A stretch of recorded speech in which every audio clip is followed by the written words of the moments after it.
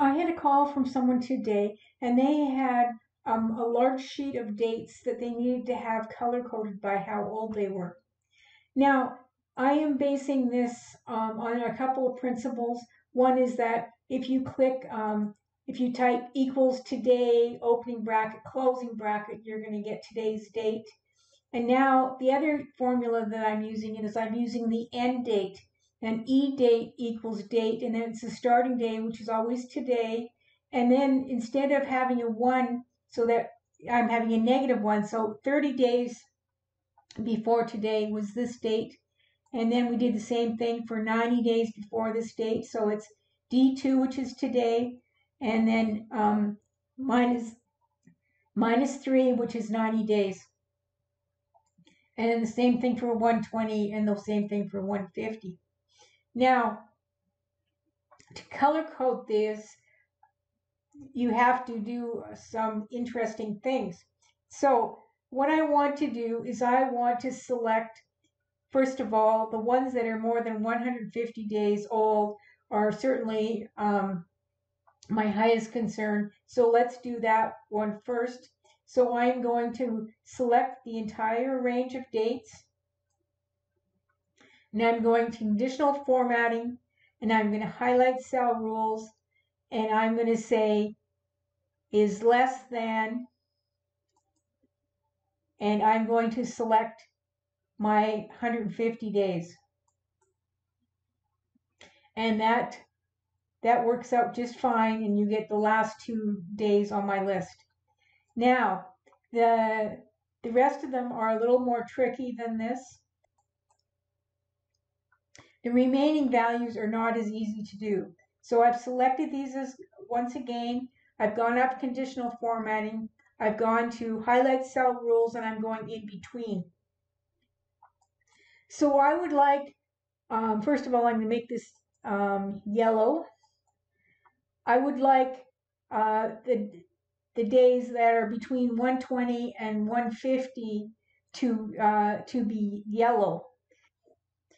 So I'm going to click in my first cell, delete what it has there, and I'm going to click my 5-7, and then I'm going to click on my second cell, delete what it has there, and I'm going to click in 6-7. But it tries to put in its own date, and even when we delete that, it's not going to come out accurate. So we're going to go OK. Now we're going to go back to the conditional formatting.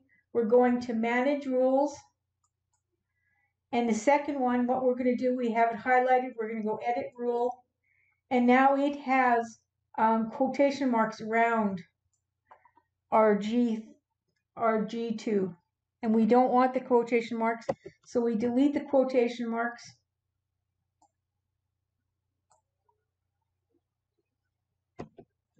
And then we say OK.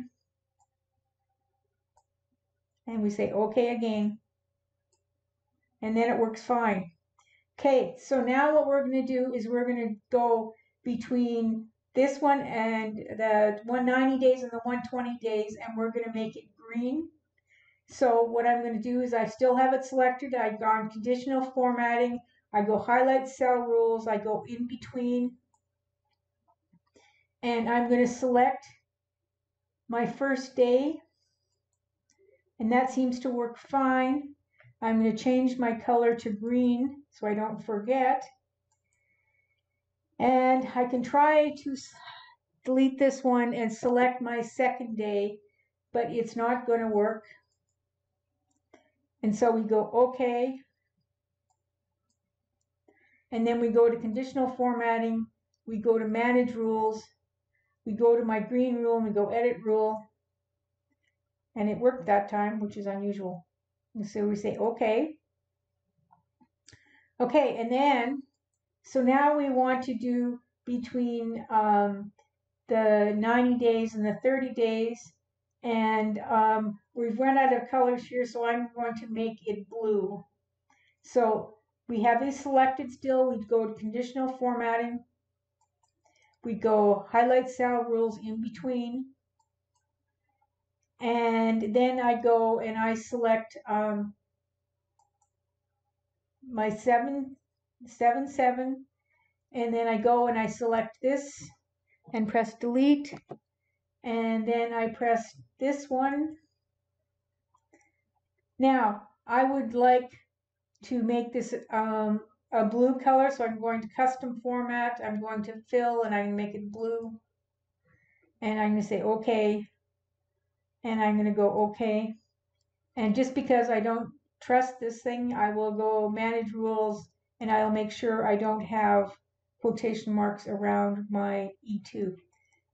So there you go.